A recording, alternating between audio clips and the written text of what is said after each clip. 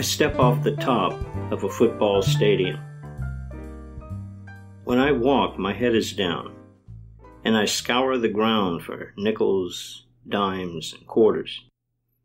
It's a poor boy habit I developed when I was 12. But that tendency to look down before I make a step almost resulted in my death when I took a dare and stepped off the top of a football stadium. We lived right across the fence from the high school football field. And Friday nights, when the Destrehan Wildcats played at home, we boys would walk up and down the rows in the stands, selling popcorn and Coke to the fans in their seats.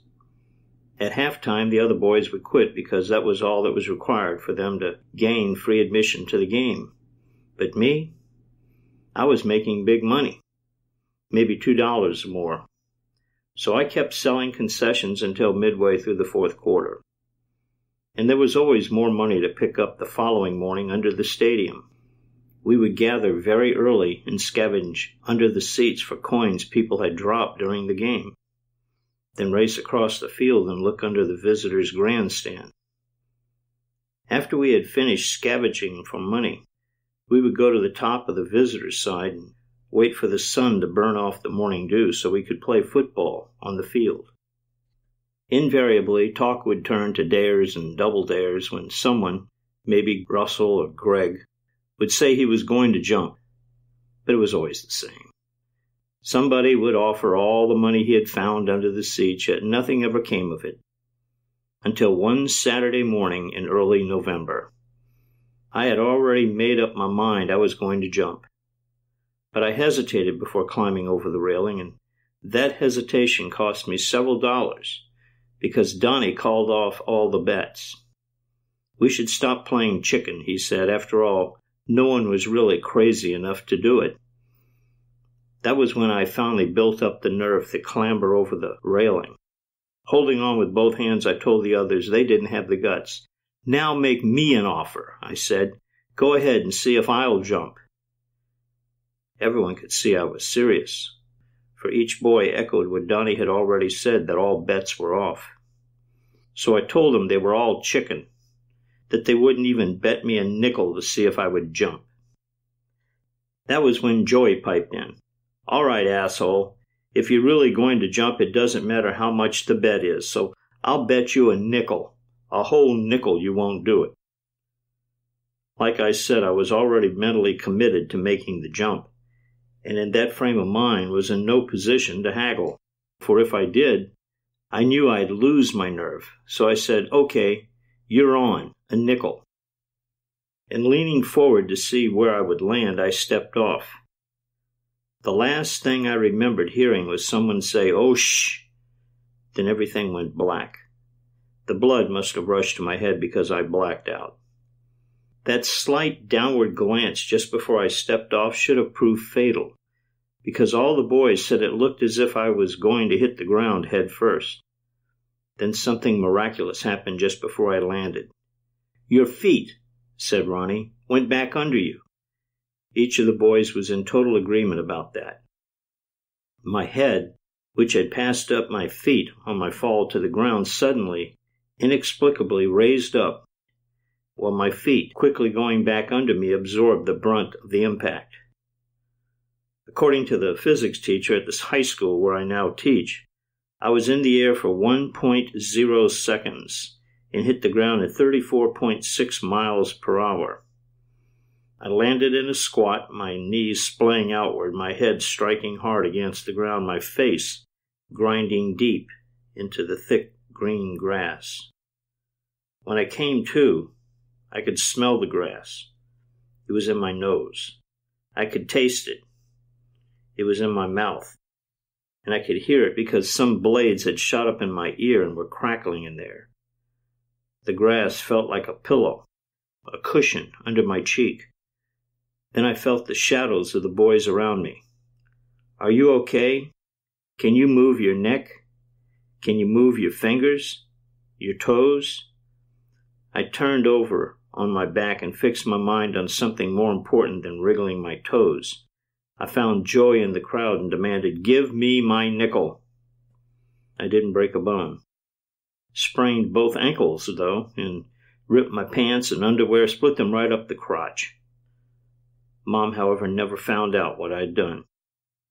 For a week, I limped on 2 bad ankles, but always managed to be sitting down whenever she or my siblings saw me. I would anticipate my mother's call for breakfast and supper, and when her back was turned, I would work my way to the table by leaning heavily on the furniture and be seated before anyone saw me hobbling along on 2 bad feet. Each day for a week, I started out for school earlier than usual, so that no one would see me limping on both ankles. As for the boys in the neighborhood, they didn't breathe a word about what I had done. It probably would have gotten them in trouble, too. The only word that got out was that some crazy fool had actually jumped off the stadium. A crazy fool. That was me. I had become a legend, an anonymous legend. Still, it didn't turn out to be a perfect crime, for I paid dearly. Not physically, mind you, but psychologically. Every night for more than a week I was haunted by a bad dream. It came with such regularity that I was afraid to go to sleep. It festered in my brain, this nightmare. It was the alternate reality, the one where my feet did not come back under me and I hit the ground head first. It would start for me from a vantage point where I was hovering, apparently disembodied, above the clothesline in our backyard. Danny and Donnie banging on the back door of our house.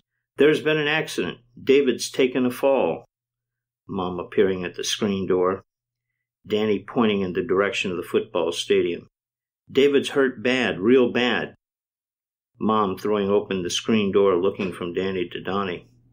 "He's not moving." Mom shouting something inside to my sisters and brother, the screen door slamming shut behind her. She running, jumping the ditch, losing one of her shoes, her right shoe. Donna chasing after her. And Peg, Bossy Peg, screaming for Donna to come back and finally giving up on that, commanding Philip to stay put. Mom, one shoe off, one shoe on, running over the shell road leading into the stadium. The sharp white shells, cutting her foot but not slowing her down. Danny, leading the way across the field to the visitor's side. Donnie, holding open the chain-link gate for Mom and my little 8-year-old sister. Effortlessly, I swooped down, hovering slightly above Mom and Donna, both in a dead run. Mom rounding the corner of the grandstand, seeing the other boys, the ones who have remained with my body. "David! David!" Falling to her knees, gathering my body, Pieta-like, in her arms. At first, I'm looking like I'm just asleep, then my head rolling shockingly, unnaturally out of her arms, hanging backward over one shoulder like a rose on a broken stem. And my mother. Oh, my mother. Looking up and not seeing my spirit there above her. Crying to heaven. After the nightmarish shock of seeing my mother taking me in her arms and my head flopping open mouth and backwards over my shoulder, I would wake up with a start and look around at the darkness in my room. Sometimes I'd hear a train whistle, sometimes a dog bark, other times nothing but crickets. But always I'd wake up, wondering if maybe I was dead and just a spirit come back to visit in the night. So I'd nudge my brother next to me in bed, just to make him move and reassure myself I was not dead. He would turn or roll from my touch, and I'd sit there in bed replaying in my mind the split instant before I hit the ground. That lucky moment when I woke up just in time to throw my legs under me. There's a price that comes with divine intervention. In my case, it plagues me even today. Always will, I suppose. For now, I'm deathly afraid of heights. And why? Because I don't trust myself whenever I find I am near an abyss. You've been listening to the Bayou Picayune podcast. For more information and additional content, go to davidpearson.net or pick up my books, And Lead Us Not and Bayou Da Vinci, on Amazon or any other major online retailer. If you like what you hear on the podcast, please subscribe and give me a review. Thanks for listening.